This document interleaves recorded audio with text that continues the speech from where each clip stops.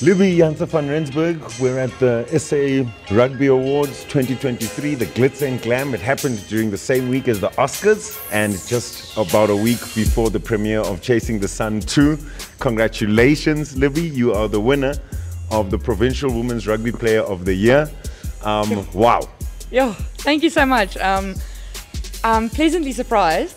Yeah. I didn't know that this was an award that was being presented tonight. I'm so honored, and I think it just really goes to show the work that the Daisies have been putting in. I mean, to produce not only a championship title last year, but now for a Daisy to receive this award is really, it's something really amazing. And I think that the Daisies' trajectory at this point is just, I think we're going to hit next levels this season. And hopefully the other unions can come on board as well, otherwise we're going to leave them in the dust. I know, I knew you'd say something like that, Libbie. Too blessed to stay stressed, in your words, huh? Too blessed to be stressed, coming at you now from Multi-Choice at the SA Rugby Awards. Yeah, there we go. Obviously you're nominated as well for SA Women's Rugby Player of the Year as well. Good luck with that one. Yes, thank you very much. I hope you're enjoying the awards. Quick one. If you had to choose in your team, in the Oscars theme and the glitz and glam, I see you've got your number ones. You look fantastic, Libbie, as usual. Who would you say in your team wins best action star, best comedy, and best drama? Okay, best drama has to go to Charlie. Suddenly see where Charlie. Yeah. I don't know if you guys have seen some of her games. I have. She's a great manipulator of time on the field, let's call it that. So there'll be strategic breaks, when a prop goes down just to buy some time. Yeah. Definitely drama award goes to her. I think action has to be Simon Kele number. I don't know if you guys have seen her on the 7th series. She is, it's always something exciting happening there. And I think the last one, which was the last award, comedy. Oh, comedy is a tough one. Bringing that laughter. You're always laughing. I think that's why. I am always laughing. It's a difficult one. I don't think we really have one standout comedian in our group.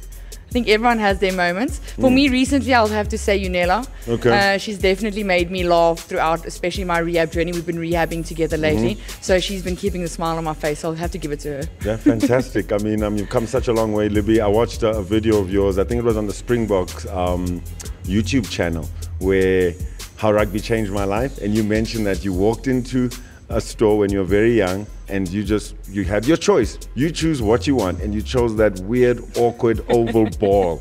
And the rest is history, as you said. Yes, no, absolutely. Look, this is just stories that my mom told me, so I'm just forced to believe it. But I can believe it because thinking back of my youth, I never used to play with dolls. I wasn't really a girly girl in such aspects. Any ball, really. Any sport, just being outside, being active. And yeah, look at me now. Look at you now, the architect of Women's Springbok Rugby. You've been fantastic. You've been the nucleus of some huge successes. Women's rugby has come so far as well with the WXV tournaments coming up, qualifying for World Cups.